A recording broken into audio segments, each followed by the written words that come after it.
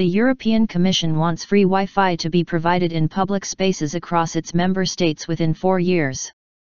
The goal was announced by the President of the European Union's executive body, Jean-Claude Juncker, in his annual State of the Union address. He also wants at least one city in each EU country to have deployed a 5G mobile network by 2020. However, one expert cast doubt over whether the public would benefit. European officials have struggled to deliver an earlier promise to abolish mobile roaming fees. The new pledges may not apply to the UK because it may have quit the EU before the end of the decade. Mr. Juncker said digital technologies were permeating every aspect of life, so everyone should be able to get online.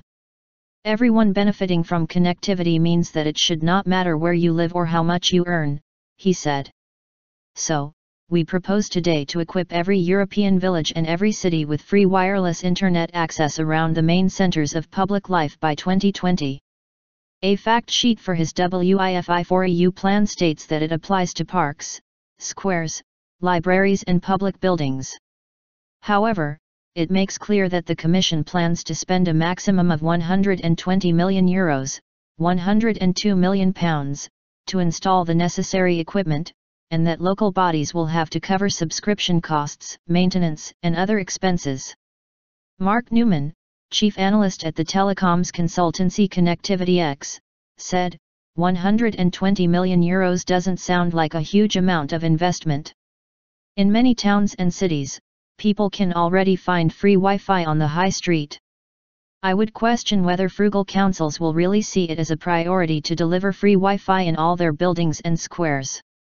Mr. Newman said the 5G pledge was also less impressive than it sounded. The 5G standard itself won't be ready until 2018, he said. And I can't see any spectrum licenses being allocated until the next year or the one after that. So, the only deployment in 2020 would be in highly targeted areas, something like a shopping precinct or Trafalgar Square. That means there will be limited coverage and very few devices available to access it, so saying it should launch in major cities by that date isn't actually saying very much. The EU's Digital Economy Commissioner backed his president, suggesting the targets would help focus minds. Europe has the ambition to lead on the deployment of 5G, said Günther Oettinger. It is time to move to a gigabit society and make sure all Europeans, whether in the countryside or the cities, can get access to a quality internet connection. Roaming row. The European Commission has faced criticism of its handling of a promise to stop its citizens being charged roaming fees when using their handsets in a different European country to their own. The executive first proposed the idea in 2013.